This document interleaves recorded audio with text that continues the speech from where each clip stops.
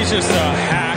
He's just an absolute hack. And he gets his ass kicked by his teammates every week. It's just, it's terrible. It's just terrible. Top 4 Heisman finalists were just announced. That being Stetson Bennett from Georgia, Max Duggan from TCU, CJ Stroud from Ohio State, and Caleb Williams from USC. Now, I think it's very likely that Caleb Williams is going to be the winner of this award, especially because a lot of the votes have been placed very early on in this process before the Pac-12 championship game.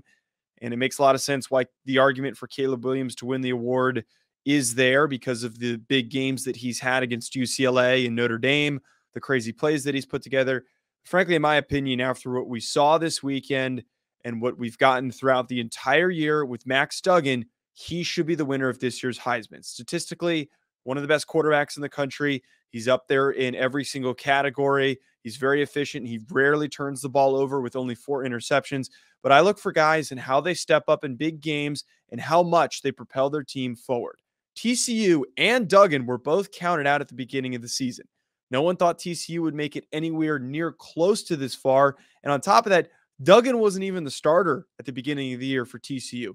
He steps in and has so many key moments where he puts the team on his back to make huge comebacks against numerous teams and is a big reason why they won big games against teams like Texas, like Kansas State the first time, like when they beat Baylor, a number of performances so far this year. But the big thing, the way that he played in this Big 12 championship game, I understand that they lost. And there is a debate on if Kendre Miller got into the end zone on that play. Separate from that, the final drive that he put together is prolific.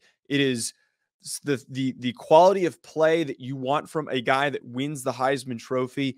Those types of things, those types of decisions, his ability to just put the team in a situation to tie the game and go to overtime, that to me is something that is truly special. And for me, I think Max Duggan has to be the winner of this award, even though it's probably going to go to Caleb Williams.